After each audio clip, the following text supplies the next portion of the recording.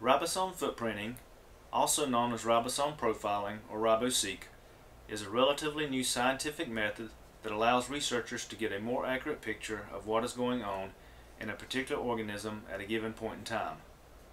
More specifically, it gives a picture of which particular proteins are being produced as a result of the genetic instructions located within a cell. This could be important for a variety of reasons, but we will give one example here.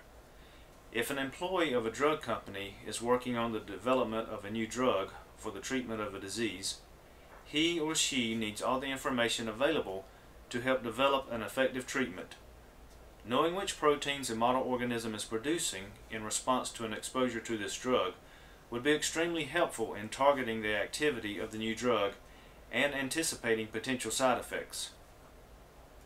To understand ribosome footprinting, a brief review of basic genetics is in order. The instructions for the development, growth, and maintenance of a living organism are found in its cells. These instructions are encoded by genes, which are made of molecules known as DNA. DNA is a series of smaller units called nucleotides identified as A, C, G, or T. It is the arrangement of hundreds or even thousands of these units in specific sequences that form a code that is then converted to messenger RNA through a process called transcription. The sequence information encoded in the messenger RNA can then be used to synthesize proteins in a process called translation.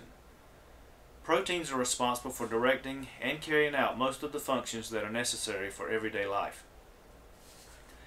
It is the process of translating messenger RNA into protein to which we want to direct our focus. Messenger RNA is in the form of long sequences of code to which ribosomes are attached. Ribosomes are molecular machines that travel down the strand of messenger RNA and read the sequence encoded there.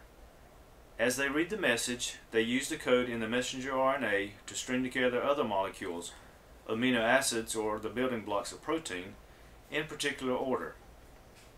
This brings us to ribosome footprinting.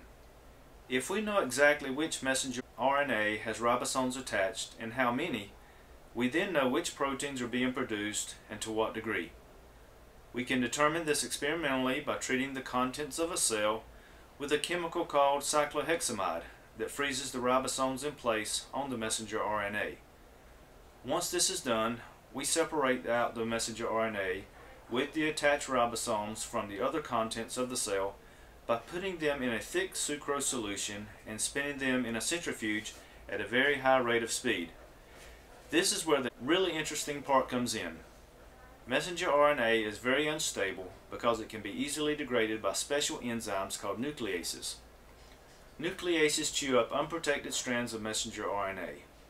This leaves only the portions of the messenger RNA that are protected by the ribosomes, from which we get the term ribosome footprint.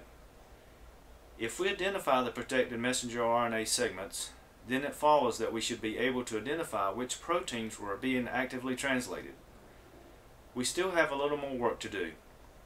Now we subject the segments of messenger RNA that we have to RNA sequencing, which is a relatively new, sophisticated process that in this case will give us the sequence of all of the messenger RNA footprints that we have. At the same time, we run a parallel RNA sequence of the total messenger RNA of our organism so that we can compare with our ribosome footprint. We use deep sequencing, which means that we run in parallel millions of sequencing reactions to generate a very detailed profile of our material. In the end, the percentage of footprint segments for a particular messenger RNA compared with the total abundance of such messenger RNA will give us a good indication of the amounts and types of proteins our model organism might produce. And because of this, our drug researcher now has much more information to work with, which makes everyone happier and healthier in the end.